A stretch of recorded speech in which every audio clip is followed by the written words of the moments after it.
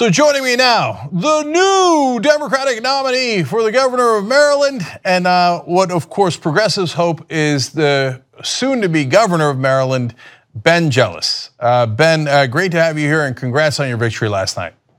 Thank you, Cenk. It's, we're pretty happy, man. We're pretty happy. So, Ben, your victory breaks down into two parts, and I think they are equally important, and that's why we featured your race prominently on the Young Turks overall for the whole network. One was the primary, where it was a classic matchup of the progressive versus the more establishment candidate. And you come from the Bernie Sanders wing, and you were a surrogate for Sanders, come from the progressive can-do wing of the party. Your opponent, unfortunately, came from the, well, let's not try things too much wing. Now, that race is settled. I want to talk about that for a second. And then I want to talk about the really important race you have in the general election, because that also is really important for a different reason. But let's just talk about the race that you just won. So a lot of the Maryland politicians were on your opponent's side. And they said, well, you're trying for too much change. And they implied that you didn't have enough executive experience, which I thought was a little offensive given that you led the NAACP for 5 years and all the other organizations that you've led. But how did that get settled? Tell me about the dynamics of that race and why you think you won that race. Well, there's kind of two questions there, right? How did it get settled and how do we win? I mean, how it ended was actually pretty good. A lot of those kind of longstanding leaders of our party had frankly called me before they endorsed my opponent, told me that they had cut that deal 2 years ago, that they had no choice, and a few of them even said that they actually hoped I would win. And so we,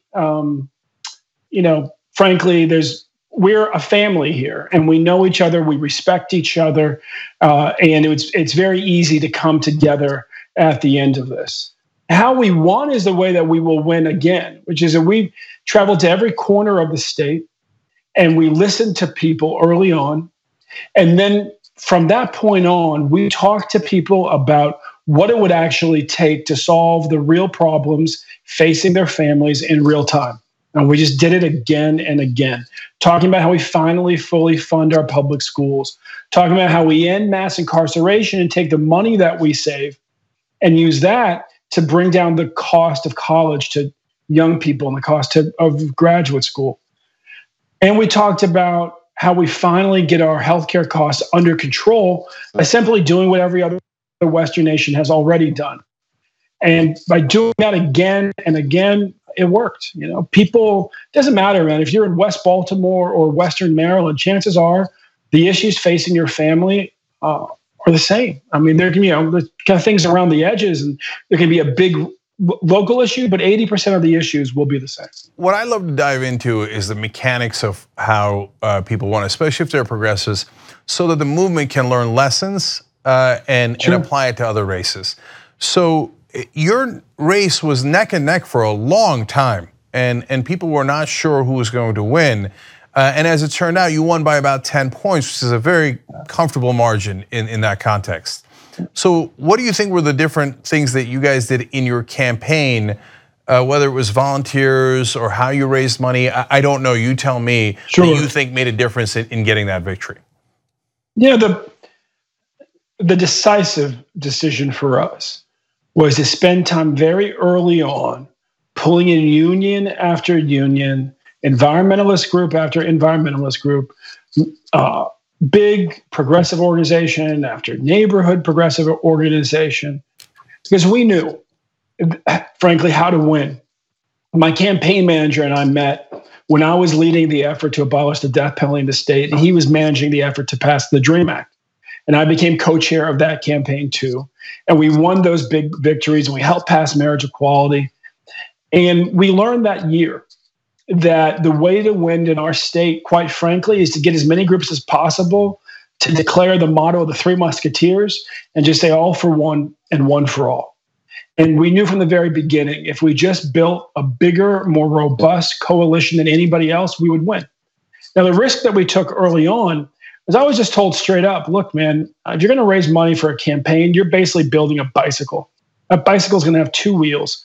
One of those are contributions that come from individuals. And frankly, they're going to tend to be rich folks and you're going to have a pretty high average donation. And the other is corporate contributions. And I said, well, look, I'm just willing to ride a unicycle. And if that means that we lose out to the bicycles, I will lose this race on that alone.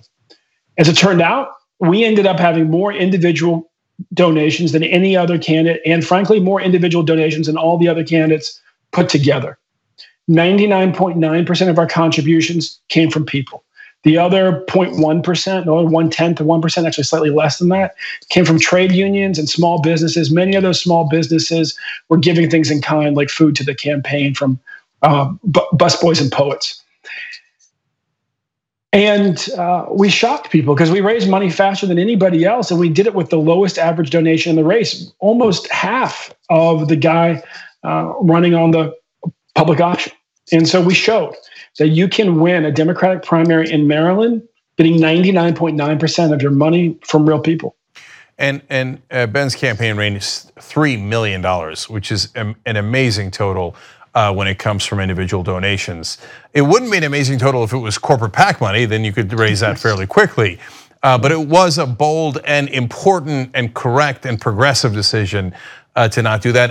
And by the way, one of the reasons that Ben Jealous got the endorsement of the Justice Democrats, and it was a huge night for that organization last night as Alexandria Ocasio-Cortez, who was a Justice Democrat from day one, the first candidate ever, and Ben Jealous won. So huge night for progressives overall. So now let's talk about your upcoming race. Now Larry Hogan, as things stand, is a popular governor of Maryland, and so the second reason why your race is so important is because there is an idea out there that if you want to beat someone like Larry Hogan, you have to go towards the right wing and you have to be just in the centrist camp. Now you're also defying that. You're saying no, I'm going to run as a progressive in the general election as well. I'm not going to do any pivots, etc. So if you win doing that strategy, it will be a really important test for the progressive movement. That's why I think it's really important for all progressives watching this to make sure that you continue to support Ben, because that campaign is a testing ground. It's important for all of us. So talk to me about your strategy about how to win the general election. Look, I've said from the very beginning, I can't zigzag because I have size 14 feet and I'll trip. And so, we're just going to keep running in one direction. And quite honestly, it's not towards the left. It's not towards the right. It's towards the people. I come into this as the former national president of the NAACP. And I know that when I worked in states, frankly, states far more conservative than our state, to shrink their prison system more rapidly, we did it with bipartisan support. Because we listened to people and we pulled folks together.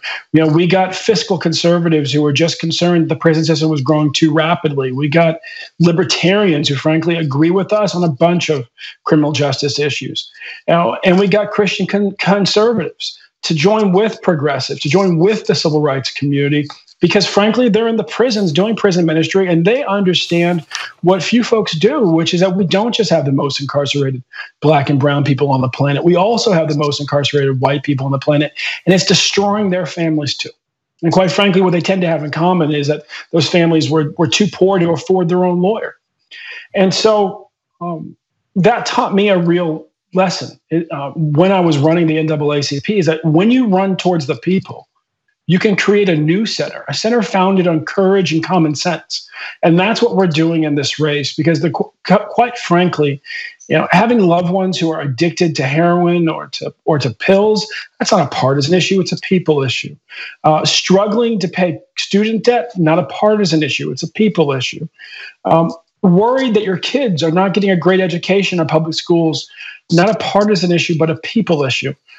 Worried that our tax system isn't fair, that it lets hedge fund managers pay a lower tax rate than their secretary, while we have senior citizens on fixed incomes who are having their houses foreclosed on in Baltimore because they can't afford their property taxes. That's a people issue too.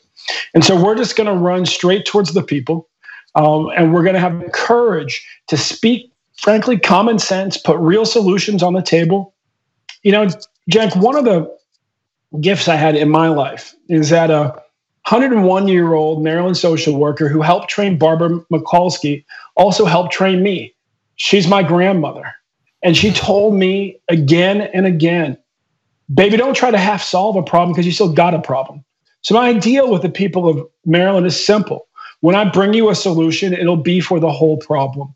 We will talk honestly about what it will take, and then we'll fight hard and we'll get it done. What I'm known for in the state, the reason I was named Marylander of the Year in 2013 by the Baltimore Sun and then endorsed by them again, quite frankly, is because I've succeeded again and again in getting big things done in our state, and that's what I'll do as governor. I wish your grandmother had talked to Barack Obama. But anyway, okay, benjealous.com is the website. Really easy to remember, obviously, benjealous.com, and you've got the donation and the volunteer links there as well.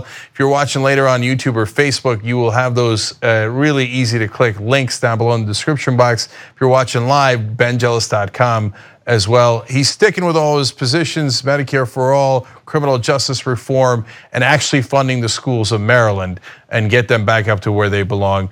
Ben Jealous, thank you so much for the great work you've done for the progressive movement and for winning that important election and for joining us on the Young Turks Network. Well, thank you, Cenk. And let me just say one quick thing. I was joined here in my office by my dad, who taught in Kayseri, Turkey when he was young. He's a huge fan of yours, and he says hi. Well, I say hi right back at him. Great honor. Thank you, Ben. And thank you to the senior Jealous as well. All right. Thank you, sir.